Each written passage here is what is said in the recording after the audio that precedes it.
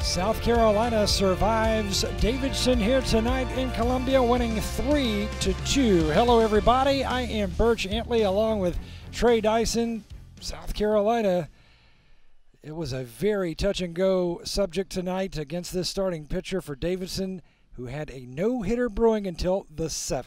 Yeah, Davidson was really tough. Hudson, for Davidson, was a little erratic with his control, walked some guys, hit a couple guys, but really got locked in, throwing the ball over the middle of the plate. South Carolina took some big swings, a lot of fly ball outs.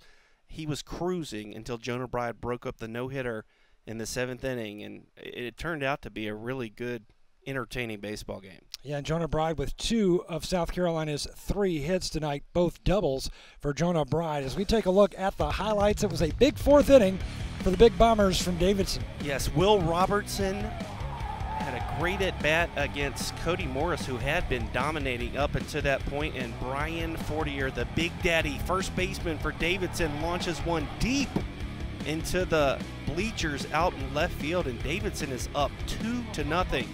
And it could have been more, but South Carolina defensively, Madison Stokes back at shortstop, makes a tremendous diving play to end Davidson's momentum with Coley Bowers on the mound.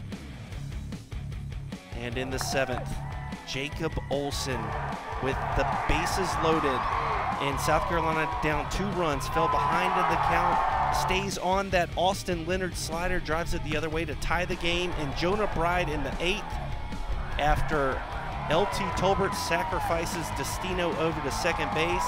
Bride wastes no time against Weston Whitmire. Driving home the game-winning run, Tyler Johnson in the 9th was lights out with the fastball.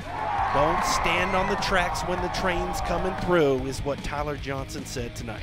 3 strikeouts in the 9th for Tyler Johnson, getting his 5th save of the season. South Carolina will be on the road for a big series this weekend against Florida in Gainesville.